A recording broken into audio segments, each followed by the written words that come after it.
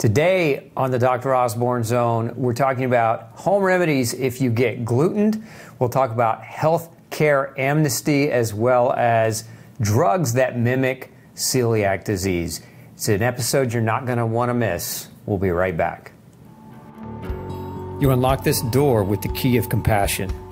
Beyond it is another world, a world of science, a world of common sense, a world of sanity.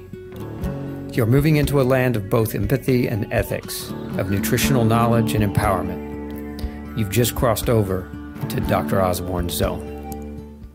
Welcome to the Dr. Osborne Zone. Today we're going to be talking about home remedies, things that you can do to overcome getting gluten exposure. We're getting ready to launch into the holidays, and so it's a very commonality as you go out to eat, to parties, to families' homes.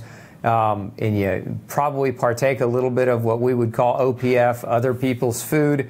Getting gluten exposure, cross-contamination is a very real risk for those of you with gluten sensitivity. So we're talking about strategies to help you overcome that. Now, any good strategy comes first with a proactive strategy, right? So what do we do first? What we want to talk about is what you can do to prevent the problem in the first place. Now, in my opinion, one of the best things that you can do is minimize eating out. And I know the temptation is going to be there for many of you, but if you minimize eating out, you'll stay away from a lot of the cross-contamination and you'll stay away from the accidental gluten. But if you're going to eat out, one of the things that I would encourage you to do, and depending on where you go, I like to bring some of my own food.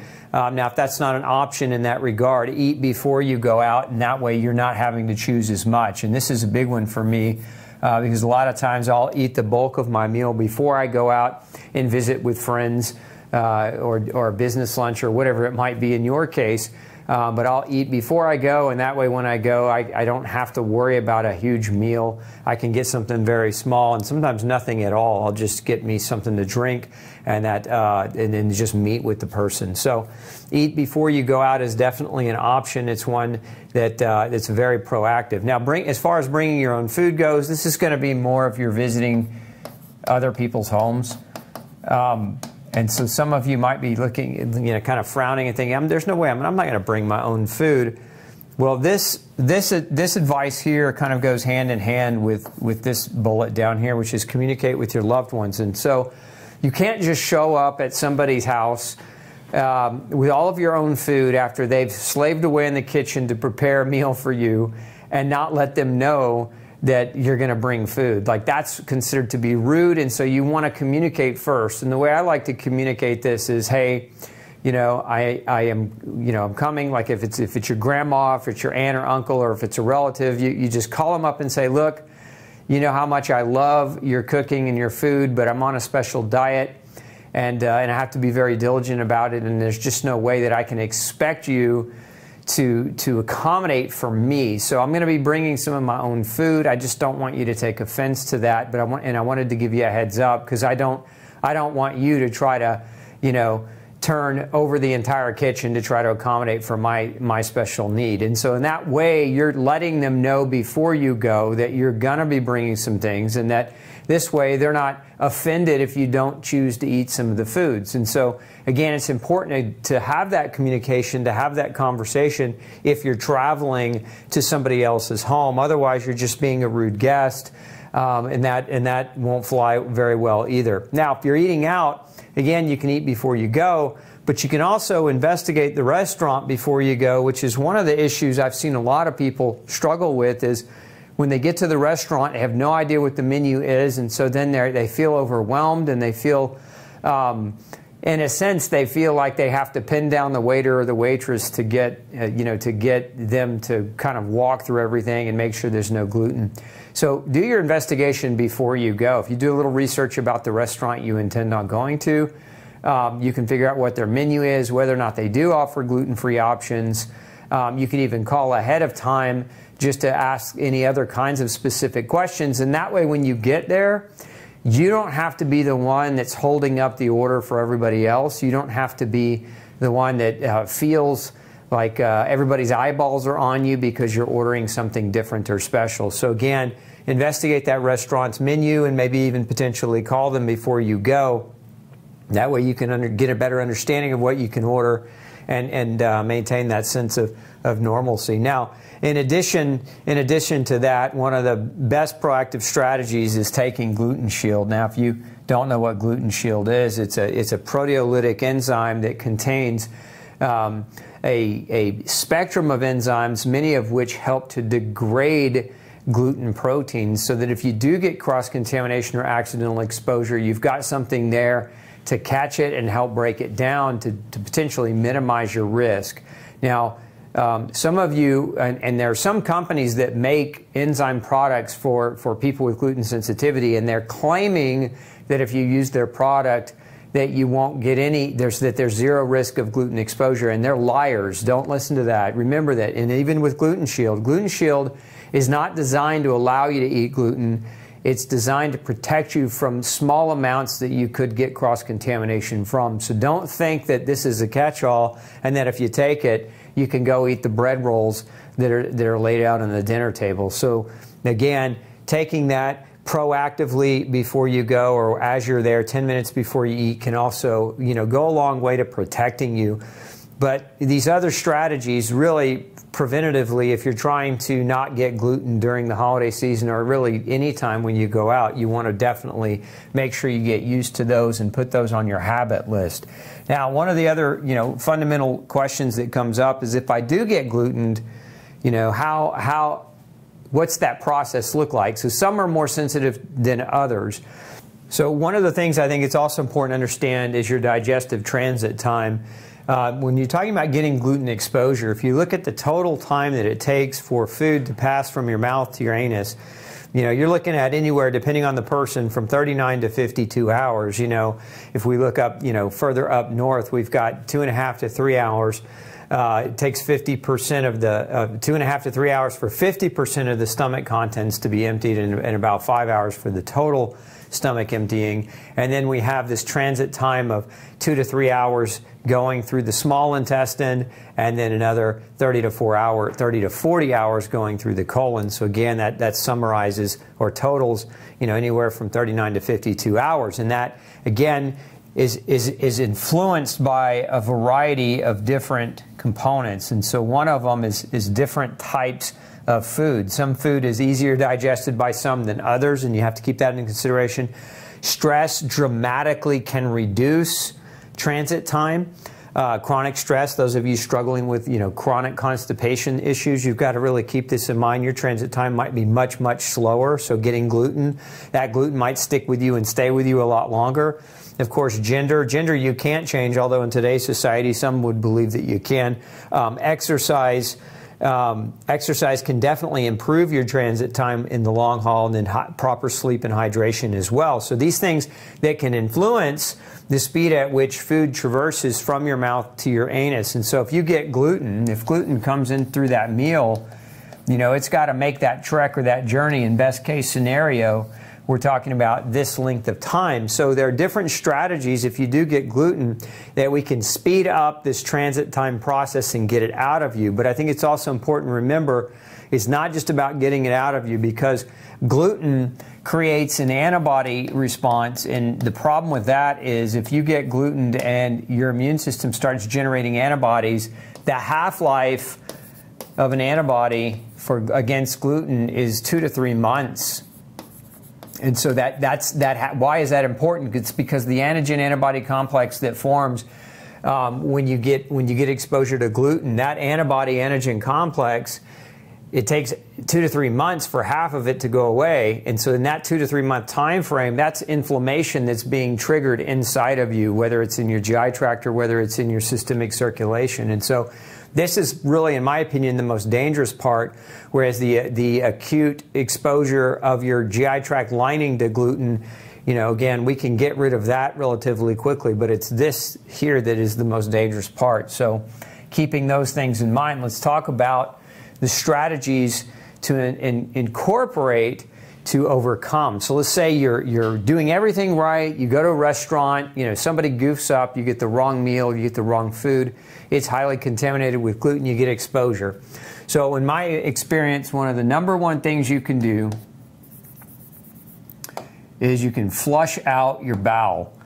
And I've talked about this a lot. So if we look up here, number one is flush out the bowel. And how do we do a bowel flush? So this is a lot like doing a colonoscopy prep. You know, when you get ready to go to the doctor to do a colonoscopy, they give you this drink, and it's an osmotic laxative, and it pulls water into your bowel and helps flush them out. Well, vitamin C can do this as well very, very effectively. And what I like about vitamin C is, number one, there are really no side effects. It's not going to damage you by using vitamin C to perform a flush. Number two, vitamin C supports immune system function. And there's some research that shows that vitamin C repairs colon cell damage caused by gluten. And that's why, another reason why I like vitamin C for this option.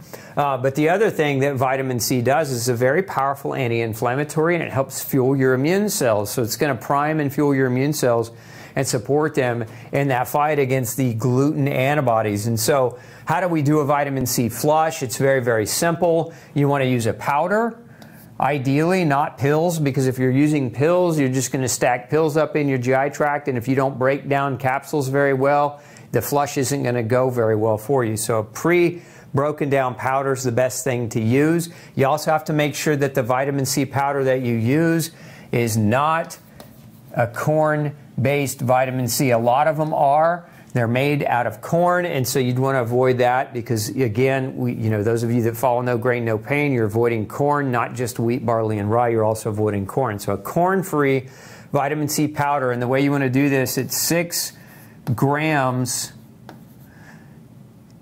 mixed in 3 ounces of water every 15 minutes. So 6 grams, which is equivalent to, again, 6,000 milligrams if you're looking at the dosing, and mixed in 3 ounces of water. So you should take that powder, mix it in 3 ounces of water, stir it really well. If you're using something like Detox C, you want to make sure that fizz dies down, that effervescence dies down, otherwise you'll get really gassy as you go through this process. But stir it really well and drink it, and you're going to drink that amount every 15 minutes until your bowels start moving and flushing. And then it'll run its course. And for most people, a flush like this takes anywhere from 2 to 5 hours, sometimes a little bit longer to do.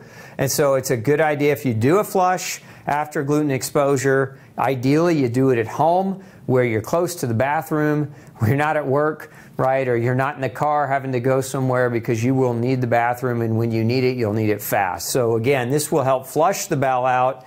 In essence, by flushing that bowel out, anything that's in you that you ate, it accelerates that 39 to 52 hour transit time and gets it right out of you, and potentially reduces the immune system's interaction with that gluten. And so again, one of the best things that you can do immediately after. Okay. Now the other thing that you can do, let's say you night before you went out and you got gluten, and maybe you want to do a flush, but then after the flush is over, consider fasting for a longer period of time. And so what I have seen be effective for people is 24-hour plus fast.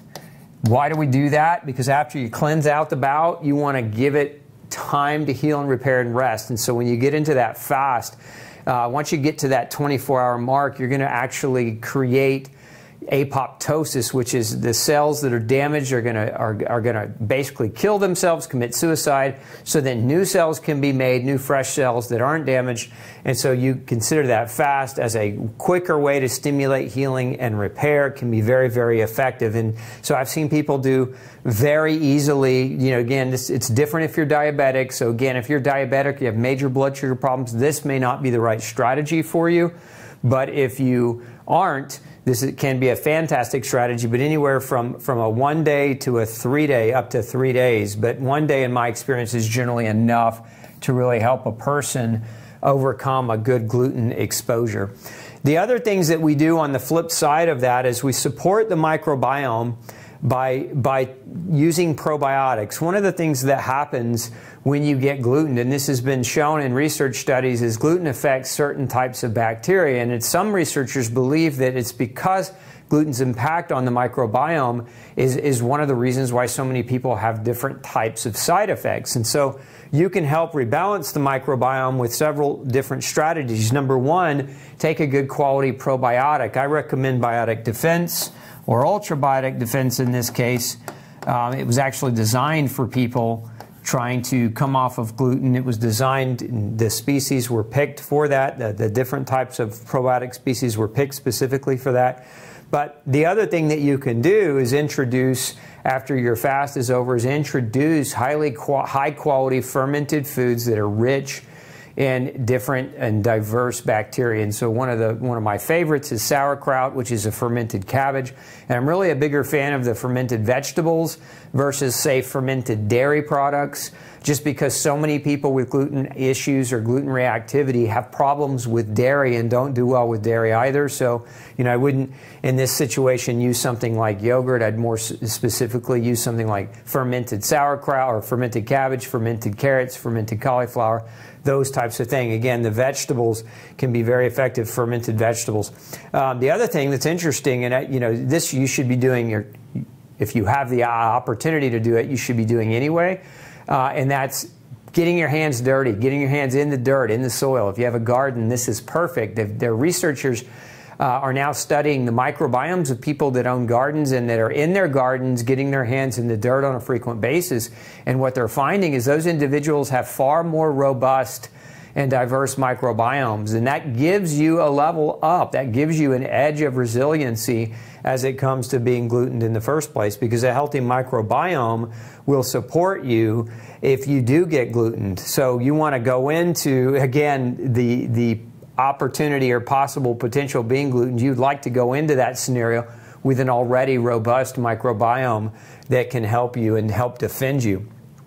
And then, as I mentioned earlier, support and digestion. And this is when you damage your GI tract, and it's, after you've been glutened, that GI tract is damaged. There's inflammation that can occur. And so supporting your body with digestive enzymes after the fact can be helpful. And so again, especially a gluten busting enzyme, that can be helpful to break down the gluten, but also a broad spectrum digestive enzyme, because that can be helpful if the gluten has damaged your intestines. Again, it's affecting your digestion moving forward. It can be helpful for you to start breaking your food down a little bit better so you can get better nourishment out of the next few meals. So supporting that digestion is very, very key. And so it's not even just digestive enzymes here. This could also be using acid, like, for example, betaine hydrochloride.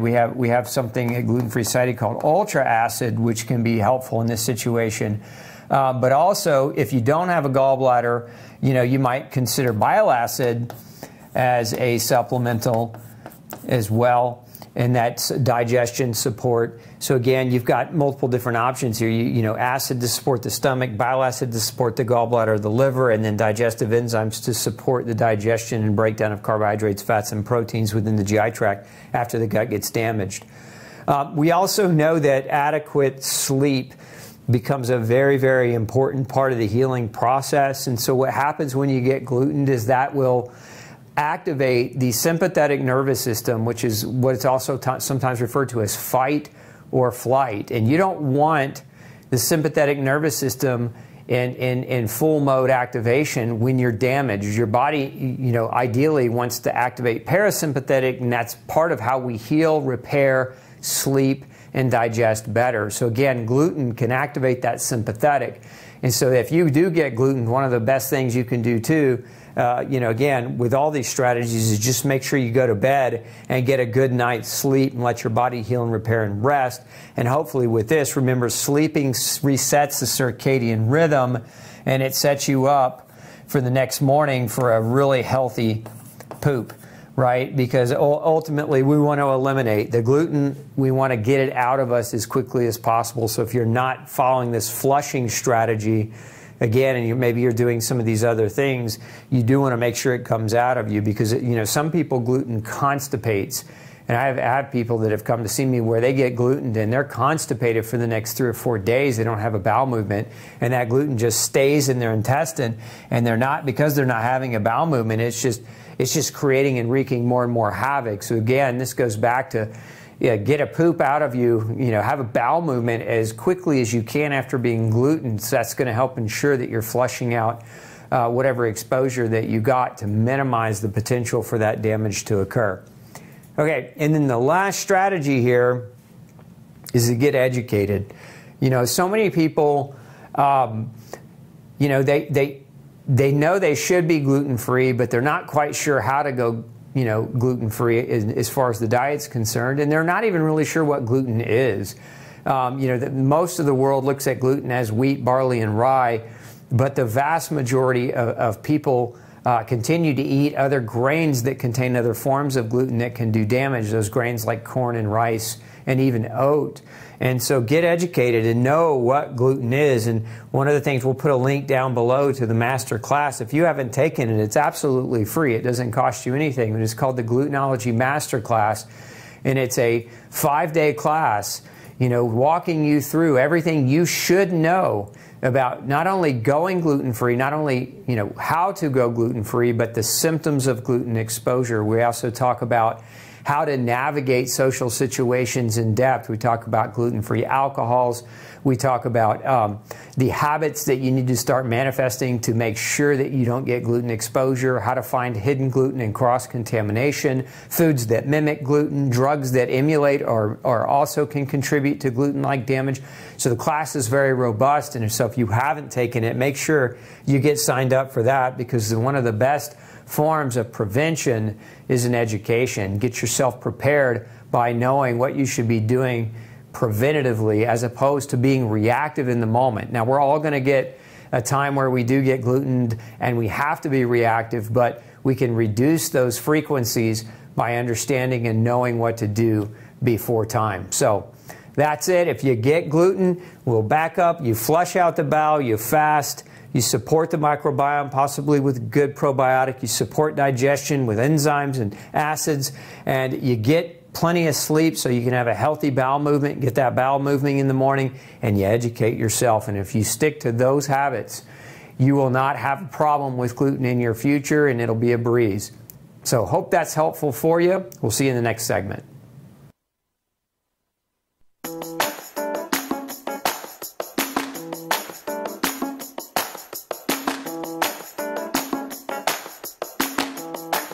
All right, today we're going to be reviewing Lovebird. This is a company that makes a grain-free cereal line. Grain-free is why we picked it to review it.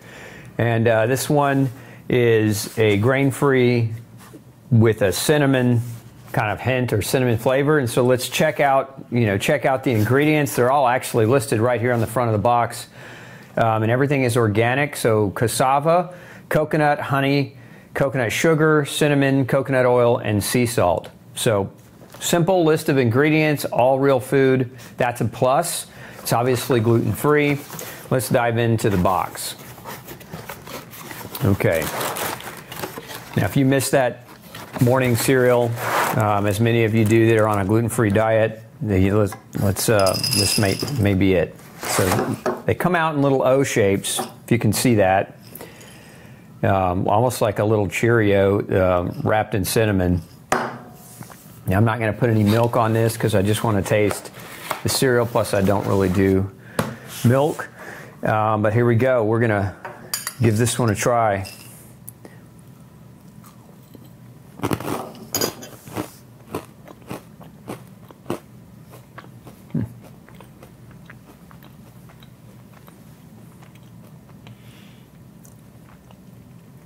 Not bad, not fantastic.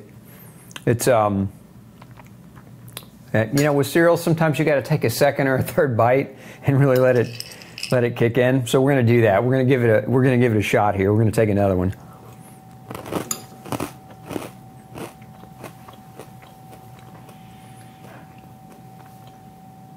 Yeah, still not bad. Second bite's a little bit better. Maybe you take a third or fourth and you get better. It's not soured or not sour. It's not coated in milk, and so there's nothing to break it down except for, my saliva and teeth. But flavor's a little different. It's a little off for me. It's not that it's bad.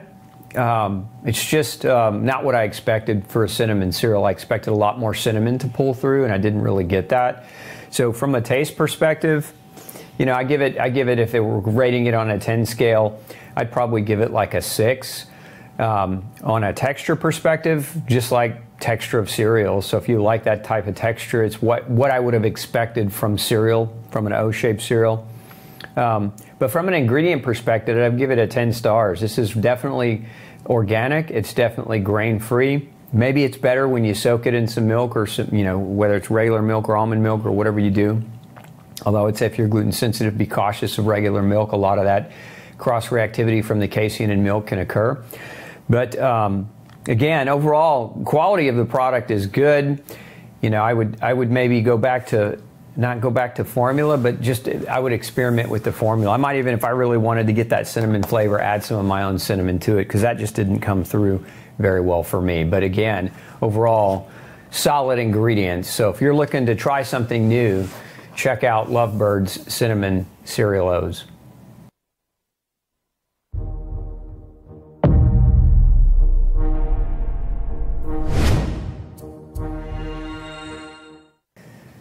So this week, we talk about pharma harm. I want to talk about medicines that can either cause villus atrophy or it can prevent villus atrophy from healing. So those of you who don't know, villus atrophy is the hallmark symptom in those with gluten sensitivity where they have celiac disease. Celiac disease is defined as villus atrophy of the small intestine, and the problem with villus atrophy is it causes erosion of the lining of the GI tract, leading to malabsorption and severe diseases and comorbidities associated with that malabsorption. And so traditionally, a gluten-free diet would help to resolve that villus atrophy. But as many research studies show, and some show as high as 92% of people following a gluten-free diet fail to achieve a remission of damage in their GI tract. And there are a number of reasons why, but one of them has to do with the use of certain kinds of medications. So I'm going to put on the screen here for you. This is a research paper published in the International Journal of Celiac Disease. It's called Drug-Induced Sprue-like Intestinal Disease. And so, again, quoting from the abstract of this study, many medications may cause a sprue-like small intestinal mucosal inflammatory process. And going on to list them, alcohol. I know that sounds a little crazy, and many of you drink, and this could be one of the reasons if you're still struggling. Again, alcohol can be a hindrance to your recovery. So number one, alcohol. Number two, antibiotics. Number three, non-steroidal anti-inflammatory drugs like ibuprofen and naproxen. We also have chemotherapeutic agents. So if you've gone through chemotherapy, these are drugs that can cause damage to the GI tract. And one of the most common ones that we see beyond even cancer is the drug methotrexate, which is used to treat rheumatological autoimmune arthritis. So if you've had rheumatoid arthritis, or ankylosing spondylitis or psoriatic arthritis, the doctors oftentimes will prescribe the drug methotrexate. Again, it's one of those drugs that we know can cause villus atrophy. Also, immunosuppressive medications like azathioprine. All of these can cause mucosal changes to the GI tract. And then there's also a number of new drugs that have also been recently recognized to cause sprue-like intestinal disease. And I've talked about these before, but these include pharmaceuticals such as olmesartan. Olmesartan is a drug used to treat high blood pressure. It's also sometimes referred to as an angiotensin receptor blocker. But olmesartan and many other blood pressure medications that end in ARTAN, those are part of that ARB or angiotensin receptor blocker class. But also certain biologics that are designed to treat immunological diseases by suppressing the immune system. So if you're on any of these medications, but you've also been diagnosed with gluten sensitivity or related diseases like celiac disease, you want to make yourself aware, because if you're failing to show recovery when you follow up with your GI doctor and your damage to your intestinal tract is not going away, it's very likely or possible that these classes of medications might be playing a role. Now, I want to show you another study. If we put this up on the screen for you, you can see here a significant proportion of celiac disease patients do not heal their small bowel mucosa despite attempts of gluten avoidance. They go on to say that persistent villus atrophy has been associated with serious sequelae, including lymphoproliferative malignancy, in essence cancer, as well as osteoporotic fractures as a result of bone loss. But in this research study, again, I'll show you on the screen, what these authors found is that villus atrophy was associated with drugs such as PPIs, which are proton pump inhibitors commonly prescribed as an antacid treatment, but also anti-inflammatory drugs, again, just like the other study I showed you, as well as different antidepressant medications classified as SSRIs, or selective serotonin reuptake inhibitors. So again, if you're on any of these different classes of medications, what research is showing is that persistent villus atrophy may be in the cards for you, and if that's the case, the sequelae of that can be severe malnutrition associated with lymphocytic cancers as well as bone loss. So you want to be aware of that so you can have that conversation with your doctor. Again, if you're on any of these prescription medications, the takeaway is have a conversation with your doctor about what your risks are and what you can do to make sure that you're preventing those risks from becoming a part of your reality.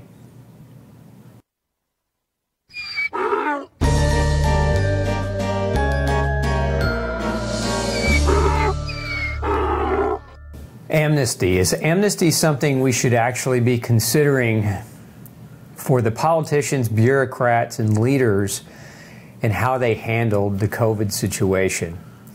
Now, a new article recently published in The Atlantic is calling for that very thing, amnesty. I've got a few things to say about amnesty. So the policies that were implemented, masking people, shutting down businesses, promoting unproven testing technologies to enrich laboratory companies worldwide, canceling schools, social distancing as a totally made-up strategy, blacklisting doctors and experts who had differing opinions, including myself, firing workers for not being vaccinated after they had already worked through the entire pandemic, withholding care and blackmailing patients who weren't vaccinated, and in vaccines not even being able to stop the spread of disease or transmission. This is the policy we were handed. We were told to wash our hands and not go near anyone. We were told to socially isolate, and we were told to muzzle our kids and muzzle ourselves, and God forbid we speak up about it, or now we're murderers. And half the country went right along with it without questioning the narrative, without questioning anything. And they actually helped enforce these insane policies against their very neighbors, their family members, and friends. Now, I like to say that the road to hell is paved with good intentions. You know, the elderly were locked up, left to die in nursing homes. They couldn't even visit their families. Their families couldn't visit them for fear of COVID. Yet these people, some of them were in hospice, so dying alone. Suicide is up. Drug use is up. Depression is up. Death rates in the 18 to 44-year-olds from heart disease, God forbid we talk about why that death rate is up, but it's up. Children lost 2 years of their life and their education. Inflation is up. Businesses were permanently closed and families' lives and finances were destroyed. And all of this, again, for the sake of safety. Our freedoms were taken.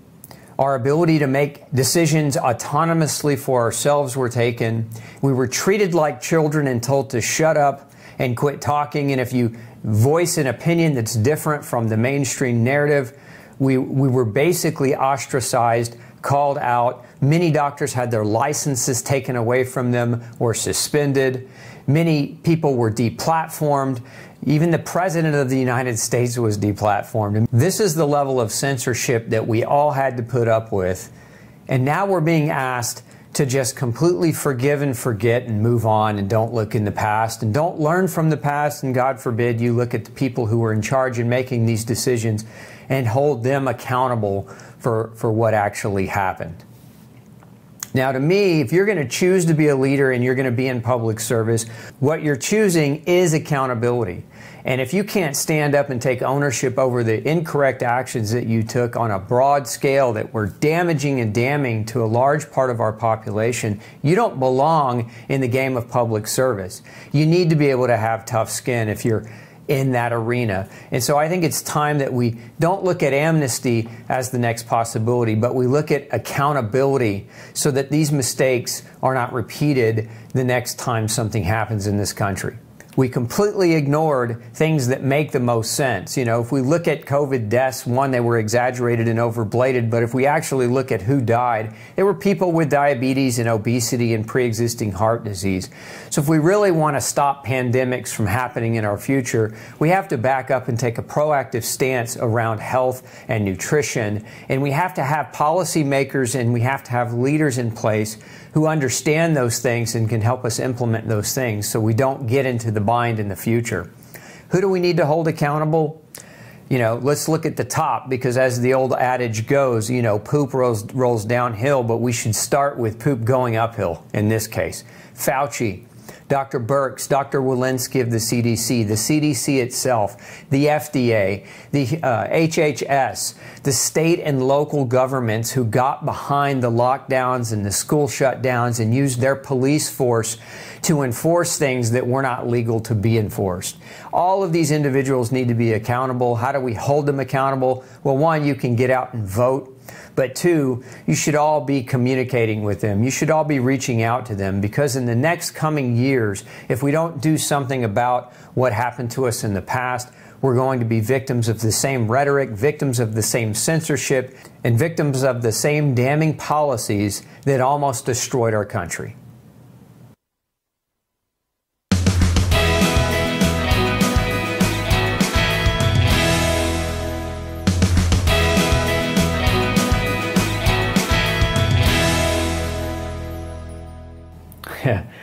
Yeah, news is it's a funny business, isn't it? Because if you watch the news here, it's so propagandized, and it's so clear that there's an underlying agenda being pushed. And so I don't watch news at all. If we're talking about, you know, mainstream media, don't watch CBS, ABC, NBC, Fox, don't watch MSNBC, don't watch CNN, none of them, because they're all propagandized platforms.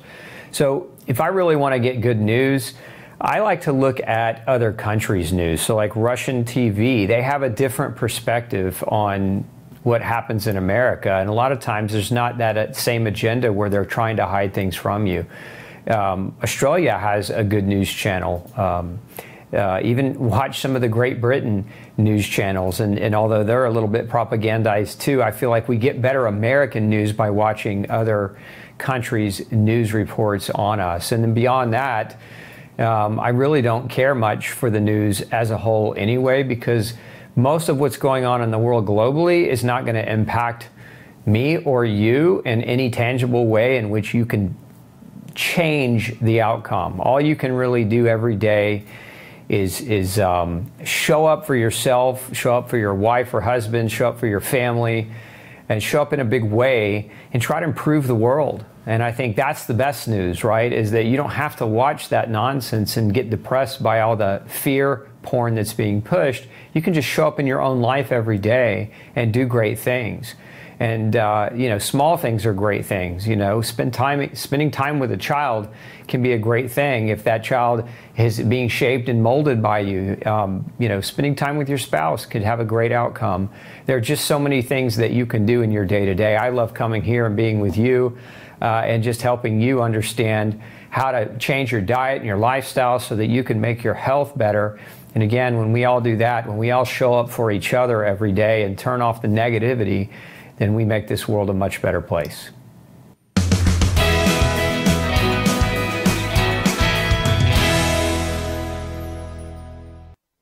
Thanks for tuning in to the Dr. Osborne Zone. Don't forget to share, like, and subscribe for more content like this. And make sure you come back next Tuesday at 6 p.m. Central Standard Time and Thursday at noon 30 for more episodes.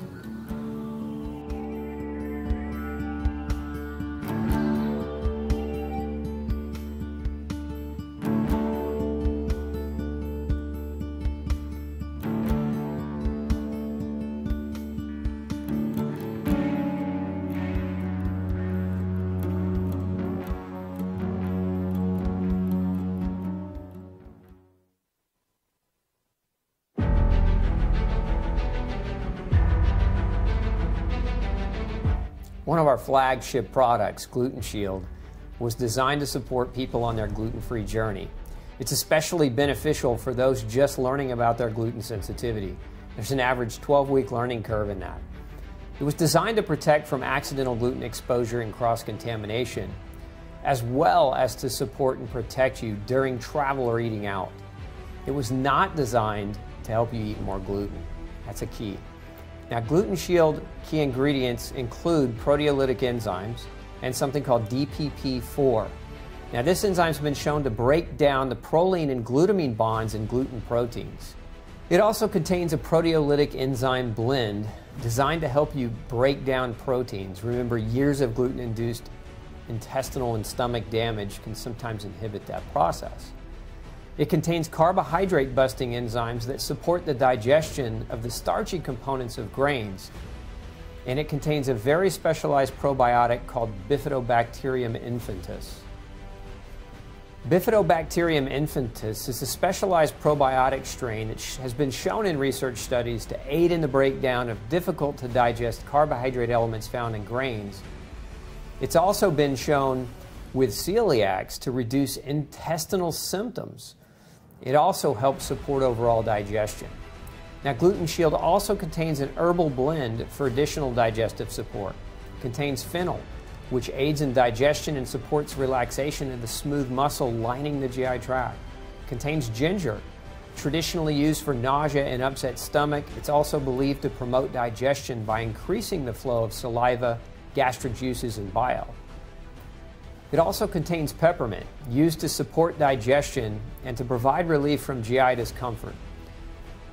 Now, recommended use for Gluten Shield, if you're taking it for daily maintenance, just take 1 capsule with each meal or snack for supporting digestion and daily gluten protection. For enhanced performance, take 2 capsules with each meal or snack for travel or eating out. Now, if you want it for aggressive use, take 3 capsules with each meal or snack. This is best for gluten-free newbies, those who are new to the gluten-free diet and not quite sure whether they're avoiding all of the gluten in their environment.